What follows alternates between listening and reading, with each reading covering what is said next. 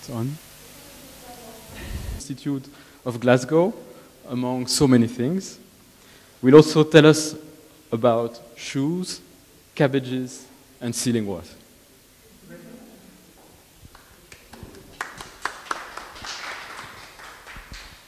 thank you for inviting me, not just me, and my colleagues Susan Stewart and James Currell.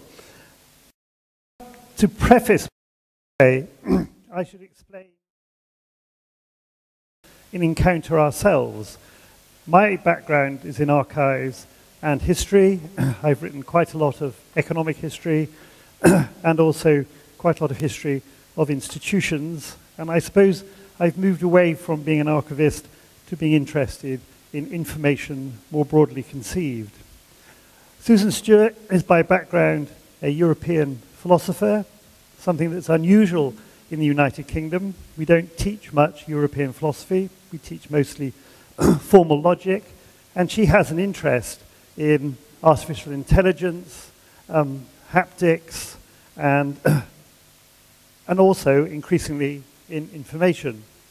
James Currell is by background a biomedical statistician, but he would argue that statistics is as much about information as it is about the maths that go along with it. Unless you've got the information and the data right, then your conclusions will be misleading.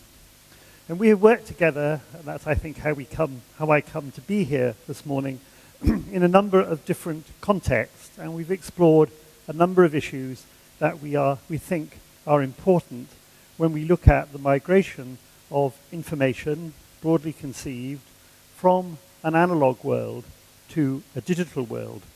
And when I was asked very quickly to produce a title, I thought immediately of this poem. The poem is called The Walrus and the Carpenter, and it was written by Lewis Carroll. But that is not his name. He's probably best known to you as the author of Alice in Wonderland, but his real name was Charles Dodgson, and he was professor of mathematics in the University of Oxford. And part of the nonsense that he writes is, in a sense, to destabilize the reader from their comfortable world of reference. I quite like this, the French, because I like the invitation to speak of many things, because that is what I intend to do. I'm not going, like yesterday, to read a paper in impenetrable academic English, but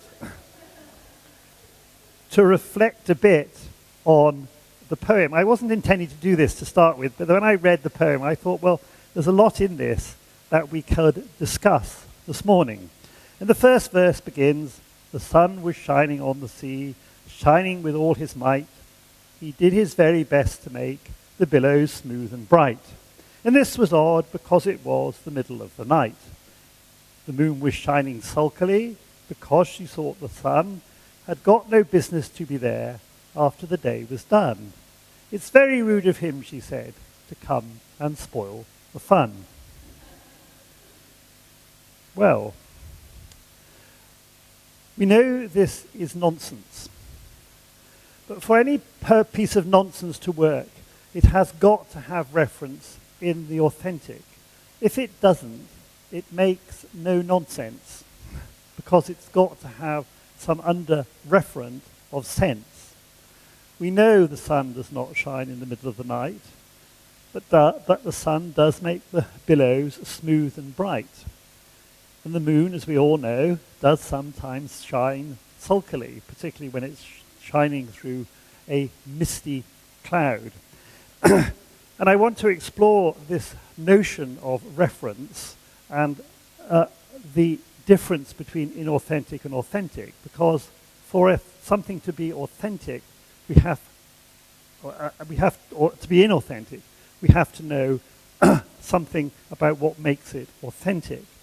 And we think that, Susan and James and I, much more complex than most people imagine, of notions and concepts of authenticity in information, particularly in the manuscript world, comes from a discipline, probably little known to you, perhaps our colleague here, as diplomatic, spelt with a Q, a U, and an E, and not an I and a C, which has its origins mostly in France, although some people would argue that it's Italy. I prefer France, in the 17th century, when there was much discussion about the authenticity of the titles of monastic houses, pioneered particularly by a Dominican friar called Mabillon. Well, the next verse goes, the sea was wet as wet could be, the sands were dry as dry. You could not see a cloud because no cloud was in the sky. No birds were flying overhead, there were no birds to fly. When we come to think about authenticity, it is inevitably a retrospective activity. It's something that the beholder does to the information object. There are things the creator can do to make it seem authentic or be authentic, but the activity of authenticating is retrospective. It is not proactive. And much of the discussion about authenticity, particularly in the digital age, suggests that it's a proactive rather than a retrospective activity. And this leads, in our view, to considerable confusion and muddle. Authenticity depends partly, authenticating, or the process of authenticating, must depend in part on absences, missing tokens. There is no date, no signature, no address. But there may have been no cloud, no bird. The thing you're looking at may never have had these things, and we can see that very clearly in the analog world if we look at some sorts of documentary evidence. They don't have these things, but that doesn't necessarily make them inauthentic or not genuine. We have other ways that we can test if something which is a scrap of paper with a note written on it is in some way authentic.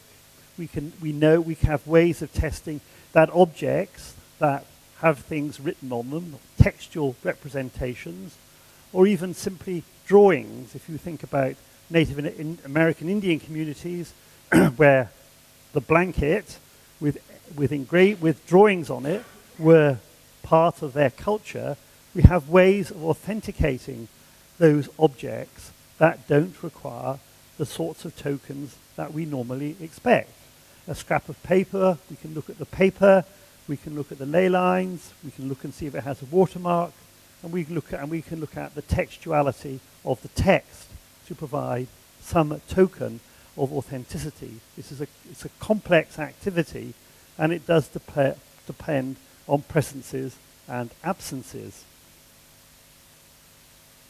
The next verse begins, the walrus and the carpenter were walking close at hand.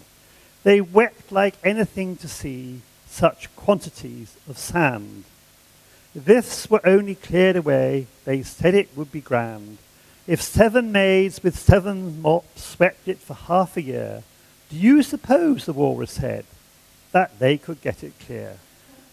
I doubt it, said the carpenter, and shed a bitter tear. Such quantities of sand.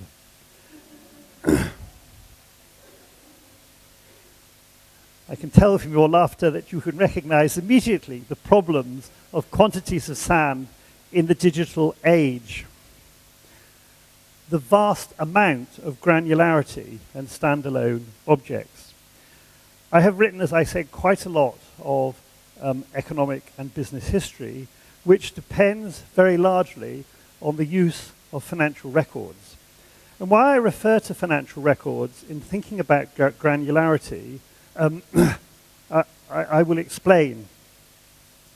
In digital financial systems, all that exists are grains of sand. There is no hierarchy of record keeping. If I wish to create a balance sheet, I press a button and the quantities of sand are aggregated into a balance sheet. You code up each of the bits of sand, and from that you can generate balance sheets, you can generate the ledger, I can generate journals, I can look and see how many cans of beer were sold in the different shops I own. But all that exists in the systems are quantities of sand. This is very different from analog systems that were developed from the 15th century, beginning in Venice and Genoa, and systematized by a Franciscan friar in Italy called, who developed the system. His name was Pacioli, and he wrote a book called Divine Proportions. What he was interested in was proportionality, and out of that emerged two things that still are with us. Double entry bookkeeping, which created from grains of sands, journals and ledgers, balance sheets, profit and loss accounts, so that you could measure, if you were managing a business, how it was performing by simply referring to the aggregations within the various books of account. The other thing he invented, which is a surprise, is notions of proportionality in the media. You know, when you go and work on the film sets, they do that sort of thing. That sort of thing is an immediate reference to Pacioli's book on divine proportions. It's the words and expressions that he developed. Those constructs have disappeared in a digital age, and we're left with quantities of sand. And that presents a major problem for those who either wish to preserve it or wish to use it as external parties to those who created it. Can we capture the metadata that goes with these bits of sand?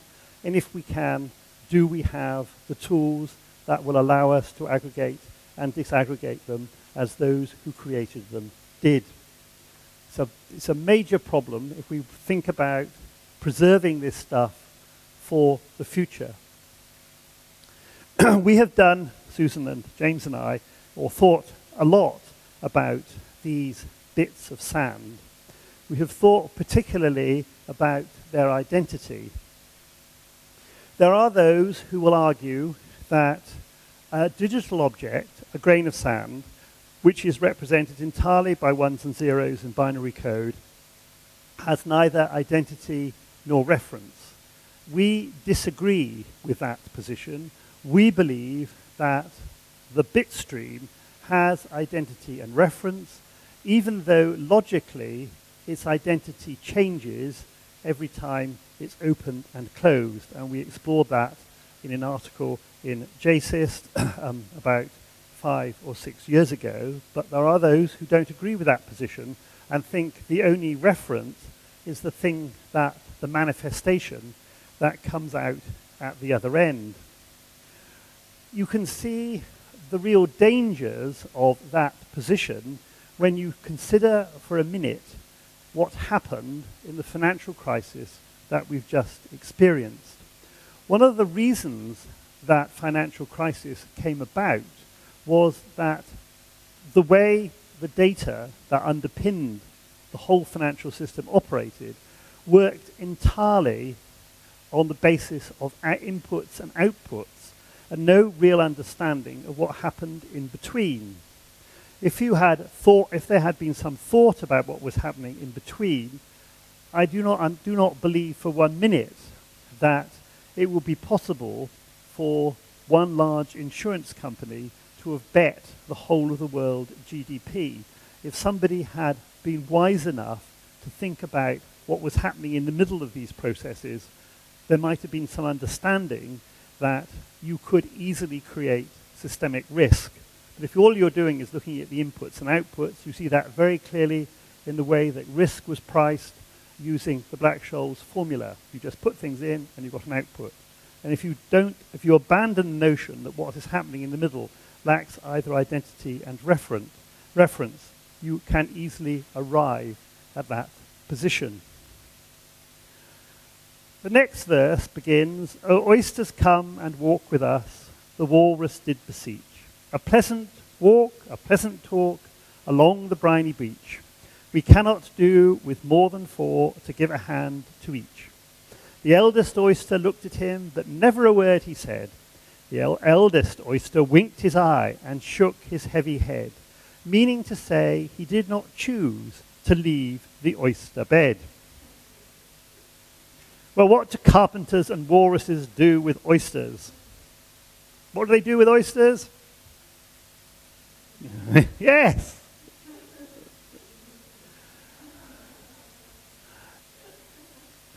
And so one thing that emerges from that perspective, eating them, is recognizing the inauthentic, the tokens of authenticity. A pleasant walk, a pleasant talk, we all know about that. And the eye of experience in addressing information. Information comes from the walrus and the carpenter, come and have a walk, and the wise oyster winks, and the foolish little oysters go for a walk. And I think one of the issues that we encounter in what we teach a master's course in information management and preservation, is the whole notion of the experiential in dealing with information objects. And I use the word information objects deliberately. I don't wish to draw a distinction between things that we conventionally think of as textual objects. Another thing that we stress, that once things become ones and zeros, curatorial boundaries begin to collapse. But we do talk about the experiential encounter with digital objects. Because in much of the discussion of the digital world, we come across repeatedly notions of novelty, notions of revolution, and notions that are best described as utopian. If you haven't read it, you should go and read Patrick Fleschy's book, Internet Imaginaire, which addresses some of these utopian concepts in the digital. That somehow we can encounter in the digital what St. Augustine described as a city of God, which is postponed till after our life. But in the digital, we can experience that city of God in our life today, in a virtual way that somehow disconnects the digital from the analog. And we have always been keen to stress the relationship of the digital to the analog. It would be foolish to do otherwise, because information has existed as a problem and an issue since antiquity. And the other danger that we see in this is that in this stream of thinking, the postmodernist view of the world tends to dominate, particularly in the information sciences, not in ICT, they never heard of philosophy, but in information science, it is dominated by thinkers like Foucault and Derrida, with very little discussion of philosophical traditions that went before it. And when we teach our students, Susan gives them a whistle-stop tour of Western European philosophy from earliest times to the present day, so they can contextualize that philosophical encounter with information, and we also stress the relationship of the analog to the digital, and we try to explore that, and I shall come on to that. The other thing that troubles us, and we are busy writing about, is the kinesthetic encounter with information objects. It's very difficult, I think, for those of us who are used to analog objects, if we have come from an archival, a library, or a museum background, we're used to the kinesthetic experience of handling the physical objects. We know what a medieval manuscript looks and feels like. We know what a will feels like. We know what museum objects are like. We are aware and we understand something of their ontological characteristics. When they become surrogates, which is the way that much of the information that we now encounter is delivered, in digital format, it's hard for us to imagine what it must be like never to have seen the originals. James Currell went, when he was in Washington, to see a famous painting by a British artist called Gainsborough called The Boy in Blue. And it's, when you see it, it's actually rather small, but you have no sense of those dimensions in the digital rendition. It's a bit like going around the Musée d'Orsay and seeing the Impressionists and trying to just saying, I've seen all these before, but you've only seen them before on biscuit tins or on calendars. That encounter is very different from the kinesthetic experience of being in the Musée d'Orsay and seeing these things and the excitement and the interaction. And the museum world is becoming very interested in this notion of the bodily encounter within the museum context. And we are keen to explore those relationships of the digital or the surrogate asset to the original. And that doesn't just mean in a digital world, because surrogate assets throughout the information world have existed for a long time. There have been reproductions of medieval manuscripts, huge reproductions of, or runs of reproductions of the key documents in, for example, medieval France and in medieval England.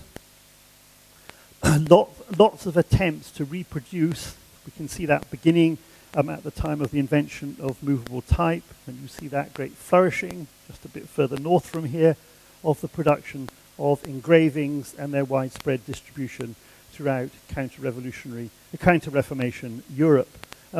So it's those sorts of encounters that interest us, takes us, of course, into Walter Benjamin's interest in the mechanical reproduction of objects. And of course, that kinesthetic encounter is context dependent, and one of the problems, if we refer to the grains of sand, is their often lack of context. The individual instantiation of objects in a digital world that lack either connection or context, a problem that, that is very clearly demonstrated in phishing scams. We see that all the time, and the more sophisticated they can become, the more context is embedded in them to mislead the user. And those notions of context are notions that are firmly embedded in the analog world, particularly of archives and manuscripts and museum objects. Issues about where did they come from, who created them, can we provide authentic tokens for that context? What was the milieu in which they were produced? Think of this city and the great productions of the Burgundian court. How do we join all that together in a context that makes sense? And that is something that's often missing from those who simply address information from a digital perspective. The next verse reads, "But 4 young oysters hurried up, all eager for the treat. Their coats were brushed, their faces washed, their shoes were clean and neat. And this was odd because, you know, they hadn't any feet. 4 other oysters followed them, and yet another 4, and thick and fast they came at last, and more and more and more, all hopping through the frothy waves and scrambling to the shore. Their shoes were clean and neat." Why do users modify their analog behavior in the digital? And I pose that as a question because it's something that puzzles us and we try to address. But when we look outside at the world of information and the way that people seem to interact with the digital, what would seem to be the case is more and more and more. In that migration to the digital, we have a sort of suspension of belief that somehow information in the digital world doesn't require the same degree of scrutiny as information in the analog. And you can see that clearly by by the way in which those who are interested in information or content in the digital have reinvented very pompously notions of triangulation, which means it's rather a grand way for describing cross-reference. In the analog world, you've got to watch people in a library to know this happens. You look at more than one source to verify the information that you're looking at. Whereas in the digital, students particularly say, God bless Wikipedia, and copy it all out. And we have a strange sort of modification of behavior in the digital world that I think is hard, can partly be explained by some of the things that I've referred to already. The notion of labeling the technology that drives this as new, as if somehow or other there's never been any technology before, when we all know perfectly well that printing is a technology, and if we think hard enough about it, language is a technology. We can also see other forms of technology which are not quite so obvious, such as the ordering of information that came about very firmly during the Enlightenment, when God stopped being the middle of the library universe and alphabetical ordering was introduced. And we somehow forget those previous information revolutions in addressing the information revolution, if it is one that we address today. And that's something that in our teaching we put a good deal of emphasis on. And we explore notions of similarities and differences. And we do this when we're teaching by having two whiteboards and getting the students to write up on the boards what are the same and what things are different. And there is a sort of gradual dawning that actually there's a lot of similarities, and when we actually are worried about the content rather than the mechanisms for delivery, Marshall McLuhan wasn't right, and that the content is more important than the medium of delivery. And we tease all that out so we can come back to notions of diplomatic and notions of diplomatic in a digital age, which takes us to how do I know it is what it purports to be?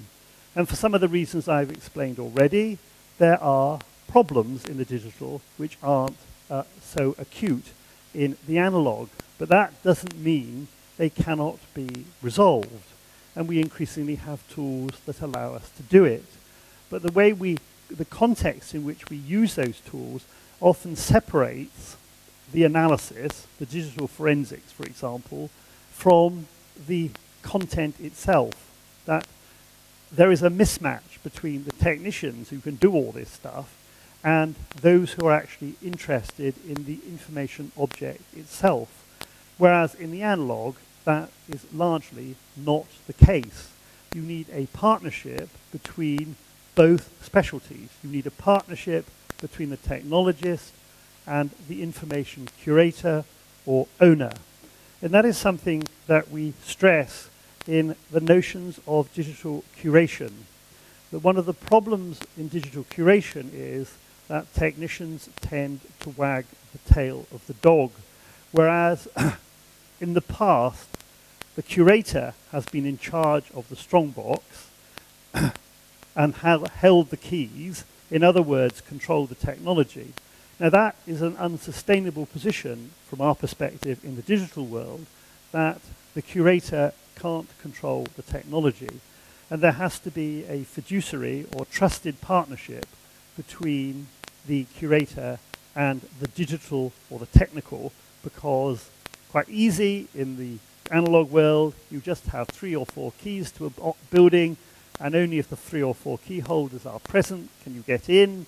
That was common practice pretty much throughout the world. If you look in Buddhist societies, you look in Western European societies, you encounter much the same sorts of arrangements to ensure that the strong box is a fiduciary or trusted box. That cannot be the case in the digital, almost no curators could have enough knowledge of the technology to actually deliver that standard of trust. And if they did, they wouldn't be able, probably don't have the skills to do what they're supposed to do, curate the content.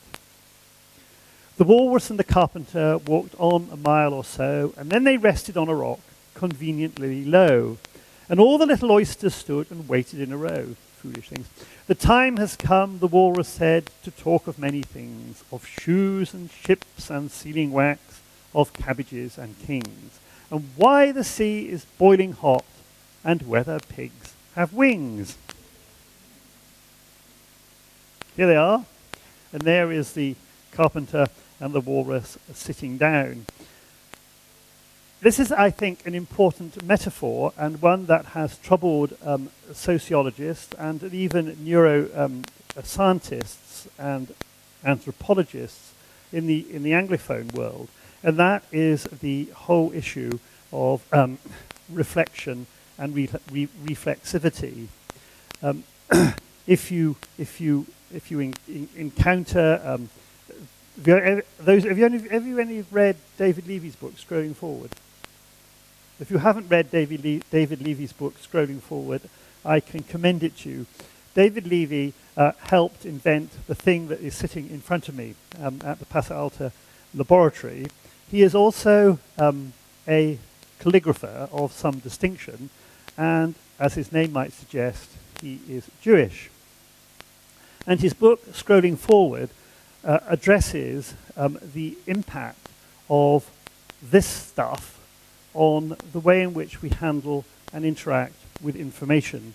And he spends quite a lot of time thinking about reflection and reflexivity in the way in which we address information objects. And there are others that share his concern that the interaction with this thing stops or inhibits reflection and reflexivity.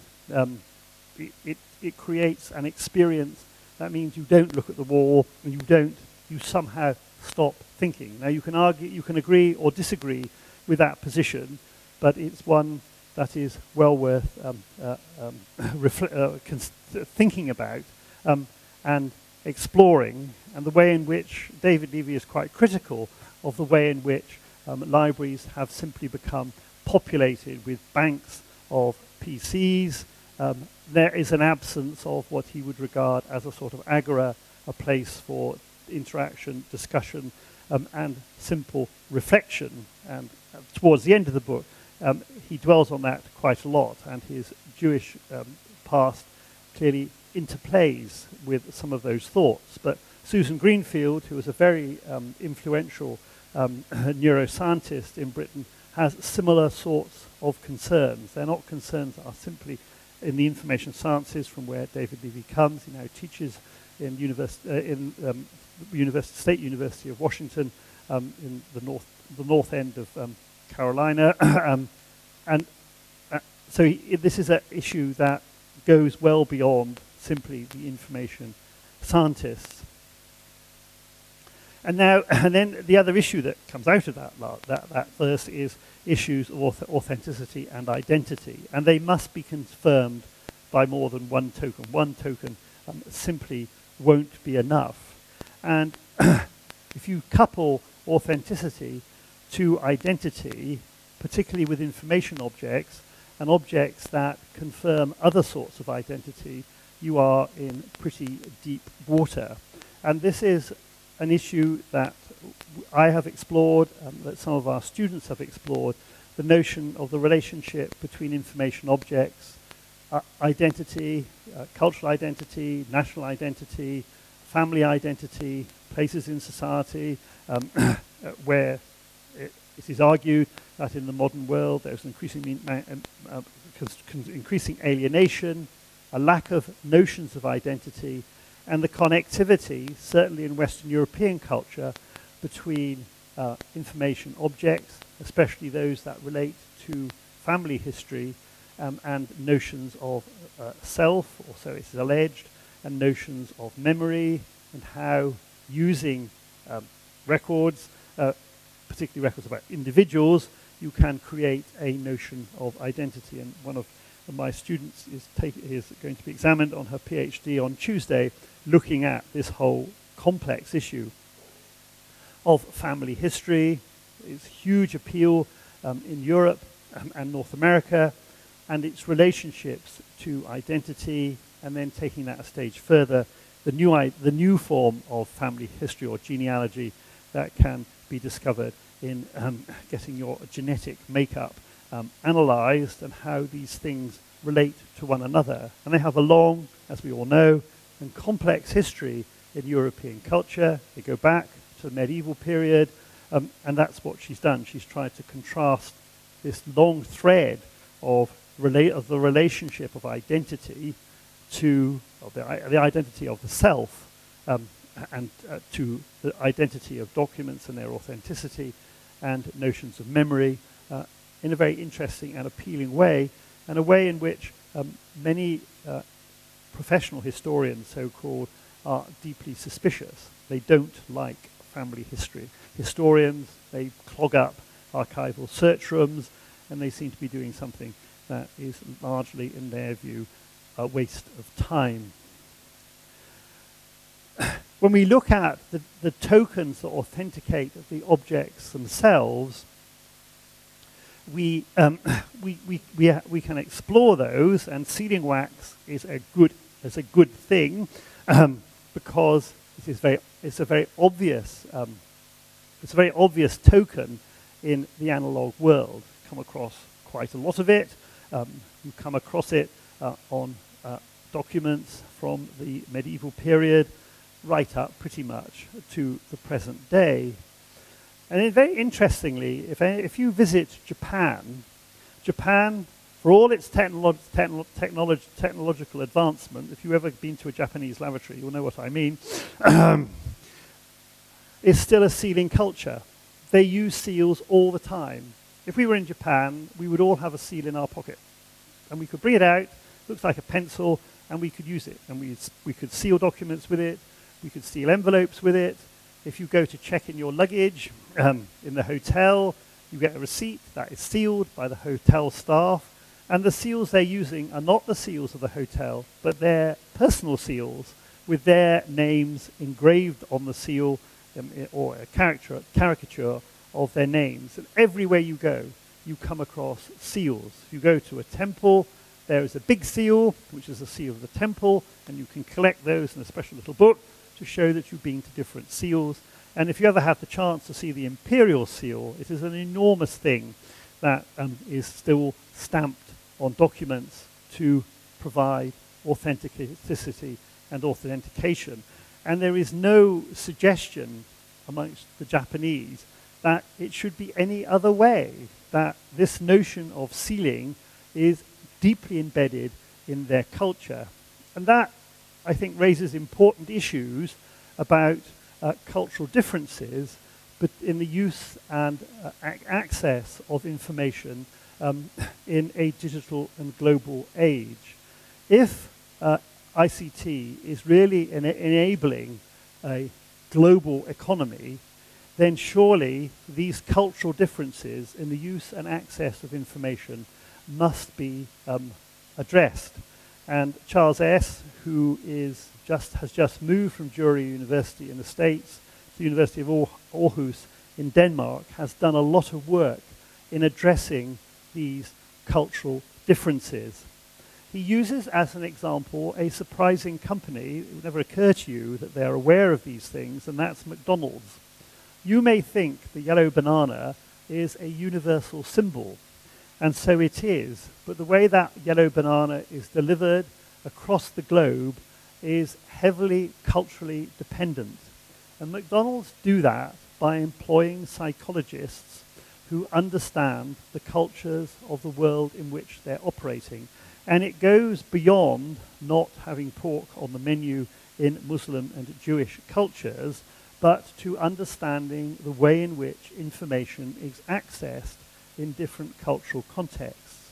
If you go to China and look at a Chinese newspaper, it is dense. The first page is completely dense. And that is because that is the way in Oriental cultures you receive your information. You receive it densely, whereas in a European context, we would expect it to be much more hierarchical. You don't put all the news stories on the front page. If you go to Middle Eastern countries, the culture of information is very dependent on social hierarchies. It descends through social hierarchies. And notions of democracy, like those that we're trying foolishly to impose, in my view anyway, on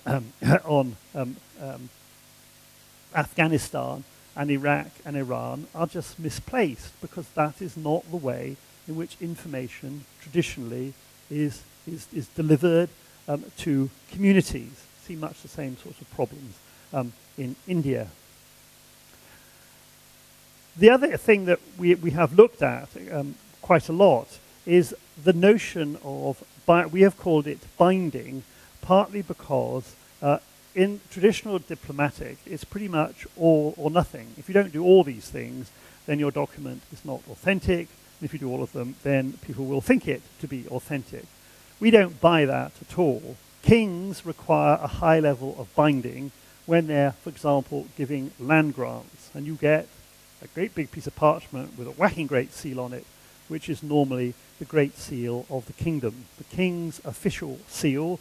And there are different sorts of seals for different sorts of activities that the monarch might undertake. If I am writing to my lover, the sort of binding I need is very much less, and the sorts of tokens that I might use in constructing my letter will be very different. And for those of you who don't know, there were rules for doing this in Western European culture from the 17th century. You can buy books about how to do it. The sorts of letters that you should write to your lover, the sorts of letters that you should write to your lord, and so on. And there were all sorts of conventions that if you left a lot of space between your signature and your correspondence, that space was called significant space, and it represented respect. And these are all social conventions that develop in the analog world. One of the things that we do with students is ask them how many of them were taught to write a letter. And even today, nearly everybody in the class will put their hand up. If you then ask them, and how many of you were asked to write an email, nobody puts their hand up. And so those social conventions are deeply ingrained in our society. These notions of binding, how you lay out and produce a letter so that the recipient knows it's a letter, knows it's from you, knows the sorts of things that letter might be about because of the way it is constructed, and the salutations and valedictions that are provided. Look at the salutations you get in emails. My accountant recently wrote to me and it said, "Michael, hi," and I thought that's a good one. We simply we haven't translated those disciplines into our digital world. And lastly, pigs do not fly and the sea is not boiling hot, except, as we saw yesterday with the jumping wolf, virtually. They can exist. We can create, as it were, in this digital environment, what Susan Stewart has described as a virtual city of God, where we can be in heaven but still be here. But wait a bit, the oysters cried, before we have our chat, for some of us are out of breath and all of us are fat. No hurry, said the carpenter. They thanked him much for that. A loaf of bread, the walrus said, is what we chiefly need. Pepper and vinegar, besides, are very good indeed. Now, if you're ready, oysters dear, we can begin to feed. Pepper and vinegar can mean only one thing for an oyster. And, of course, that took a long time to drop. And the context, that context, as we've discussed already, is present in the analog and is missing in the digital. And I thought that Michael's archive online, where he's capturing that context from other stuff, is very interesting and does provide, it some way relates to things that we've been doing, and it demonstrates that it can be provided even if it wasn't there in the first place. And I think context, if you think about oysters, only if it comes with a glass or two of dry white wine, which is what I particularly like with oysters. And what I'm getting at here, and we have explored, and James Currell and I ran a big project called Effective Record Management, which was largely about this issue of context in the digital world, is issues of value added. People will not add metadata to documents unless there is some added value in doing so. That is, if it comes with a glass or two of dry white wine, or it comes with something that makes what they do in their daily life, if somehow improves it or adds value to it. They simply won't do it if they can see no added value to themselves. Now, this might all seem terribly brutal in sort of management speak, but it's true. And we spent a lot of time in the Effective Records Management project that we did in striving towards ways in which we could make, and this was mostly administrators within the university, we could provide them with tools that added value to their work. And by that I mean if they were writing minutes, it would be easy enough for them to capture from another source, in other words, a database of all the members of staff of the university, the people who were present, so they didn't have to type it out every time. They could use common forms, they could use, that would be provided, which would have metadata built into it. So all they had to do was to fill in the date and place of the meeting, and that would simply appear on the common form that they were using. And I think a lot of people from the information perspective, rather than the ICT perspective, simply assume that you will add metadata because it's what you do anyway, and it isn't. It is, oh, you will only do it if you can see some point in it. And the information professions particularly got themselves, or have got themselves, into a terrible mess because they thought, and I would count myself amongst them, foolishly, that the search engines wouldn't scale, and if they wouldn't scale, the only way that information objects could be relatively easily discovered was if elaborate metadata was added, particularly if you used the Library of Congress subject headings. Any of you who've ever used the Library of Congress subject headings know that it's not something you want to do lightly. And of course, what the search engines do is they don't address all this metadata. I was involved in an enormous project in the United Kingdom where we had to add vast amounts of metadata to digital objects in this belief. It didn't happen. We twigged that wasn't going to happen, and we put a lot more effort into the keywords and the way we constructed the texts that describe the objects, which we could also think of as metadata, rather than these elaborate metadata schemas centered around the Dublin core, which are very expensive to implement. And this is a big area for discussion and research, and I think there is a real tension here between what traditional librarians captivate or embedded in their own paradigms, that applies to librarians and archivists and to museum curators, and what they seem to be arguing for are handicraft industries, which are hugely expensive, when the ICT community is saying something very different. And these issues, again, are not easily resolved. I better hurry up. But not on us, the oysters cried, turning a little blue. After such kindness, that would be a dismal thing to do. The night is fine, the walrus said. Do you admire the view? It was so kind of you to come, and you are very nice. The carpenter said nothing but, cut us another slice. I wish you were not quite so deaf. I've had to ask you twice. A dismal thing to do. That takes us to issues of trust, a very overworked word. We hear it a lot, particularly when in issues of audit and the audit of information. Like authenticity, it is retrospective. You do not just trust someone just because they say they're trustworthy. And think of phishing scams.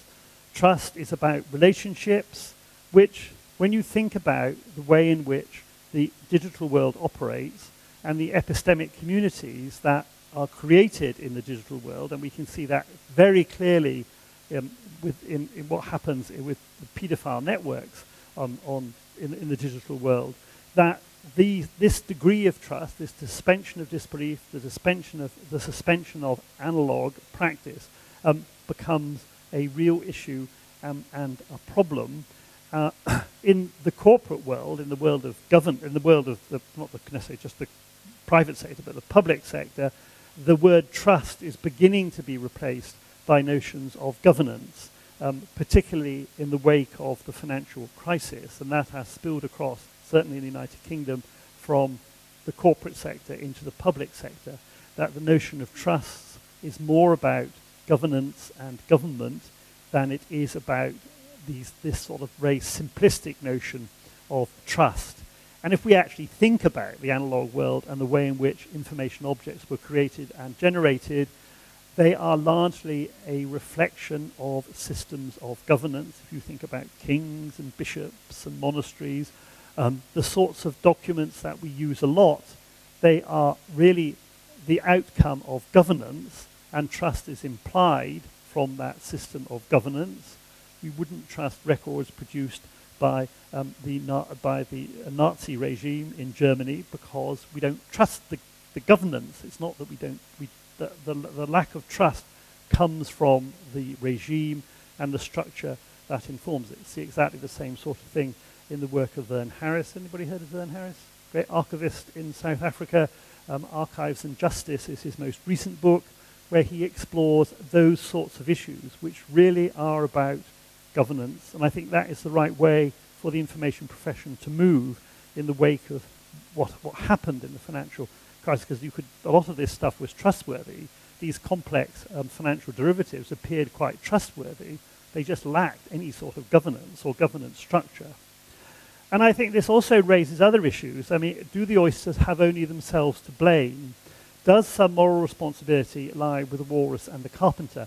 That might sound rather trite, but in the 1970s, when there was the last serious financial crisis, jurists became very interested in this moral question, and we can see it re-emerging at the moment, this notion that the purveyor, the actors in information objects do have some moral responsibilities, and that's what I was hinting at in the last paper, or in the paper that we heard at the end yesterday, that there are moral and ethical questions that need to be addressed, and they often require, however much we may dislike lawyers, some jurisprudence, something that certainly in the United Kingdom isn't taught very much these days.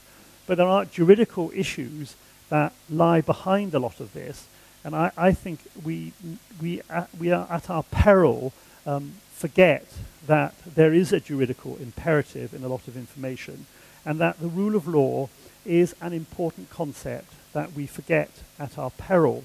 And we can see that very clearly in the United Kingdom at the moment over an issue I also referred to yesterday, and that is the very large bribe which was paid to the Crown Prince of Saudi Arabia, some £1 billion, a little over 1 billion euros, for some contracts for armaments. And the judges in Britain have ruled that they want to have a judicial review. They have said quite clearly that the rule of law always overrides the executive, and executive action cannot be above the rule of law. And of course, information is the thing that underpins, from medieval times, that concept of the rule of law, which emerges in Europe rather hesitantly, earlier slightly in the United Kingdom or elsewhere, from the Enlightenment onwards. It seems a shame, the walrus said, to play them such a trick, after we've brought their hands out so far and made them trot so quick. The carpenter said nothing but the butter's spread too thick. I weep for you, the walrus said, I deeply sympathize. With sobs and tears he sorted out those of the largest size, holding his pocket handkerchief before his streaming eyes. And that brings us to the moral dilemma and the level of binding within the contract. Notions of contract, I think, are interesting because that's what a lot of this is about, notions of contract, which are context dependent, particularly if you are in danger of being eaten. Oh, oysters, said the carpenter, you've had a pleasant run. Shall we be trotting home again? but answer came there none. And this was scarcely odd, because they'd eaten every one.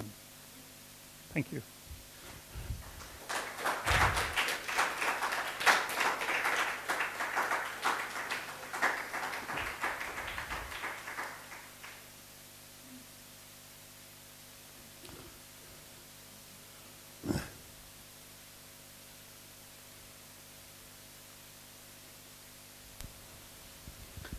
Thank you very much.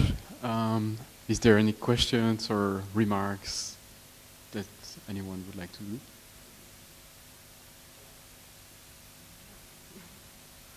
Thank you. I really liked your image of sand, because it's such a, in a way, physical experience when you're on the beach and you're sort of touching sand, like that it falls through your hands as a way to understand its quality. So with this idea of data or information as a stream, I was thinking also with your concern about the lack of reflection and reflexivity. Do you come across any, let's say, digital tools that allow this kind of reflection to happen? Because I think to say that the computer stops us from reflecting is like we can't really do that because we're surrounded by them. So do you see tools or methods or practices where this kind of touching the sand is happening? Do you understand what I mean? Like, well, I think there were two issues here. Well, one's the grain of sand, and the way in which digital objects are single instantiations. And if you just think about it, the way we keep digital objects, they tend to exist as single instantiation, even if they're in things that we think of as files. They tend to be single instantiations. The file, which emerges in the United Kingdom in the late 19th century, which is an adaptation of registry practice throughout Europe from the docket. The docket was a single document, those of you who don't know, and it was endorsed with some metadata, and it becomes a file. And the file is about a subject. And the way in which digital objects exist, they aren't like that, and that's why I used the example of financial information. They just exist as single bits of stuff which have to be aggregated and disaggregated, and they can be aggregated and disaggregated in all sorts of different ways. There is a lack of understanding of that, I think, about the user interface. The library community spends a lot of time talking about information education and the things they ought to be doing in order to enable this encounter with digital objects. As far as I can see, having read quite a bit about it, they haven't got very far, and the debate about it tends to be rather polarized. Have any of you heard of a book by Tara Brabazon called University of Google? Well, it appeared last year in the United Kingdom. She's an Australian. Those of you who know anything about aircraft history will recognize her name. It was her father or grandfather was the person who built the largest propeller-driven aeroplane. I can remember seeing it as a child. But she wrote this book called University of Google, which is a huge attack on Google. And it really becomes a sort of rant that it is stopping thinking, that people who use Google are really muddle-headed, it's inhibiting what goes on in the classroom, it's inhibiting interaction. But that's what it becomes. It becomes a rant about Google and digital practices, particularly in education. And it's not, in any sense, counterbalanced. There are better books. I mean, I think Patrick Fleeshy's book